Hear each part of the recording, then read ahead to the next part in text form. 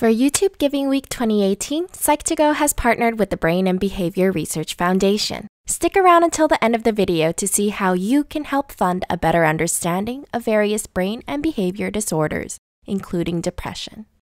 Depression and mental illnesses are different for everyone. With this list, we are not trying to generalize. Instead, we've compiled certain things individuals with depression have disclosed they struggle with. Here are 8 things people with depression would like their family and friends to understand. 1. It's not as simple as eating healthier and exercising more. While we really appreciate you trying to help us, the underlying condition isn't always solved that easily. It still feels like your feelings are being invalidated if things aren't phrased carefully. 2. It's not always easy to understand why things are this way. Depression doesn't always have a specific trigger. It just happens. It's more complicated than just feeling sad because we got a bad grade.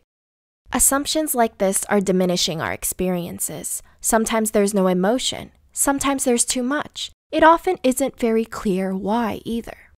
We'd like to understand it better ourselves, but depression can make you feel a wide variety of confusing things. 3. It's not your fault. There's no one single factor that causes depression.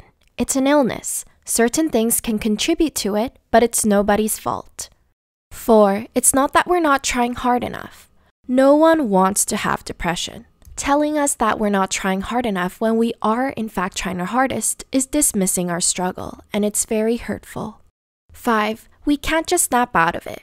If it was possible to simply get over it, we would have done it a long time ago. It's not a mood that you can come out of when you're done. 6. We don't want to hurt others. We hate to feel like an annoyance because of our illness. We don't want to cause the people around us pain because of what we're going through. 7. We feel like a burden.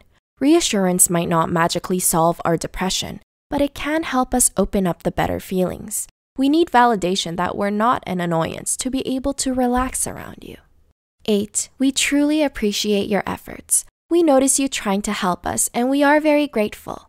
Reaching out to us is always a ray of light, but please remember, we aren't asking you to fix us.